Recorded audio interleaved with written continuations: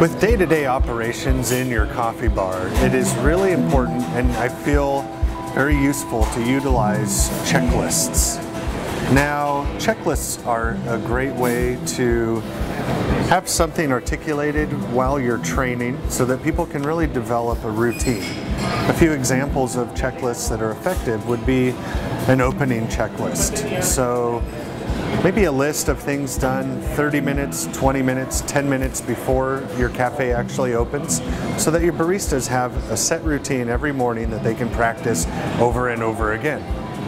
Having the checklist available really ensures that if something does not happen or was missed, that you can say, look, did you follow the checklist? And if this was missed, we've got a resource right here for you to remember every little detail. Another checklist would be your closing guide. Now, it's really important with the maybe 30, 40 different things that you as a barista or shop owner need to do every day when you close to, again, have that structured checklist. There are quite a few things that need to happen maybe one day a week, maybe once a month, or maybe 3 times a year.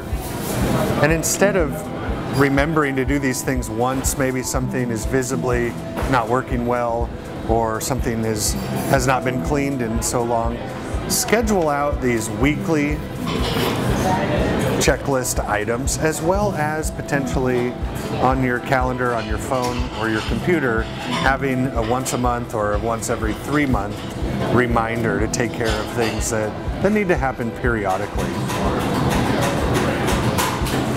A barista will often utilize a checklist during their opening or closing procedures.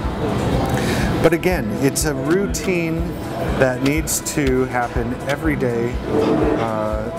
That often a checklist is the key factor that not only is a great tool to use as a reminder, but it helps you as a business owner or manager to hold people accountable for doing a certain set amount of duties that are required, again, on a daily or a weekly or a monthly basis.